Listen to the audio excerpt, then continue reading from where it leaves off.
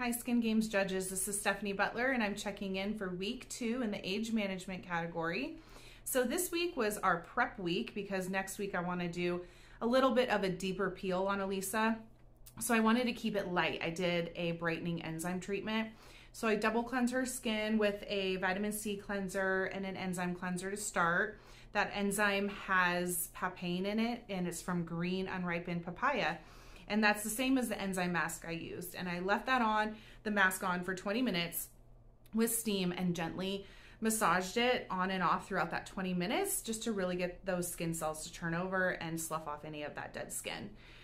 So after that, I did apply her brightening mask, and it contains lactic acid, mandelic acid, and antioxidants such as green tea, white tea, red tea, and kaolin extract. So that kaolin helps with any impurities and clearing out the pores. After that, I did protect her skin with her antioxidant serum. It's a vitamin C serum with the ascorbyl palmitate vitamin C, DMAE, vitamins B5 and E, and hyaluronic acid. So it's hydrating and firming and smoothing her fine lines as well. And then her cream has several anti-aging peptides in it. It's very hydrating and healing. It's got aloe vera, hyaluronic acid. Her eye cream I applied has very similar ingredients to that. And then of course applied an SPF and sent her on her way.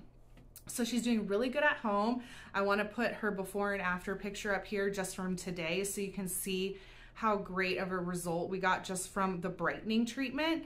So I'm very, very happy with where we're going with this. Her skin's responding very well to the treatments and her home care.